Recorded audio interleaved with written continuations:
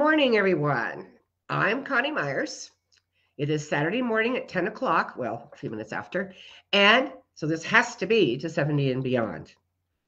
I hope you had a wonderful Thanksgiving.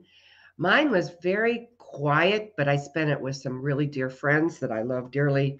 And I actually did not eat too much this year, although I did just have some leftovers for breakfast. Nothing like potatoes and gravy and turkey and a little stuffing to make for a perfect breakfast. Anyway, I hope you are enjoying all of the festivities of the weekend. This is my new little kitty. Her name is Millie. When Michael first brought her to me, she was like less than a pound. Now she's like 7 or 8 pounds. So she's grown a lot. She's not even a year old yet. But I named her Millie after my mom because she's feisty, she's funny, she's just busy, busy, busy, busy, busy. And she's just a beautiful something I'm very grateful for. So last week I talked about what are we grateful for? What are we taking from 2022 into 2023? And I was listening to, like, yesterday, Friday, it was Black Friday, and today it's Saturday, Small Business Saturday, and Monday is Cyber Monday. And I'm thinking, why do we have to wait till once a year to support other people, to be aware of? They were talking about how many billions of dollars were spent yesterday, and everybody was back in the stores. There were lines and all that kind of stuff. You know, leading up to the holidays, there's so much hype and so much going on. And for me, this year, it's going to be really about my close family. And instead of giving gifts this year, I'm going to give donations. By the way, the 29th is Giving Tuesday, so a couple of days from now.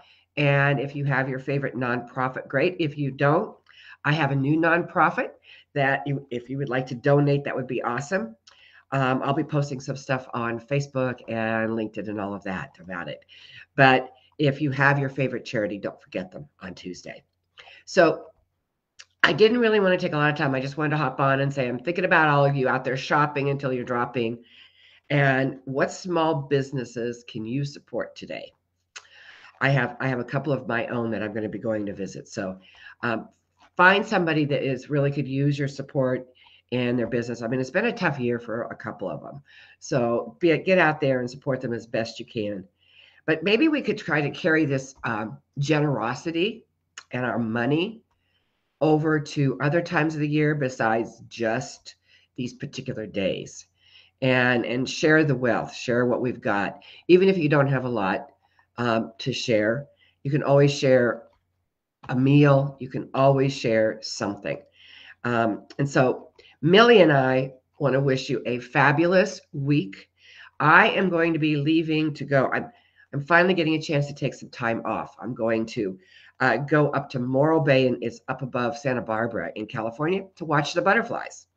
And then we're going to go do a little wine tasting. So I'm taking a few days to recuperate and from these last crazy few weeks. But I'm hoping that you jump into the holidays with all the right generosity and all the right heart. And let's make this more about how we can give from our hearts versus giving from our pocketbooks, and seeing what we can do. Volunteer some time somewhere. That's what I'm going to do.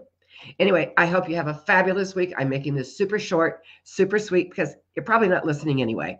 Anyway, I love you all. Take care, and I will talk to you next week, I hope. I'm not sure I'm going to be able to do it depending on where we are.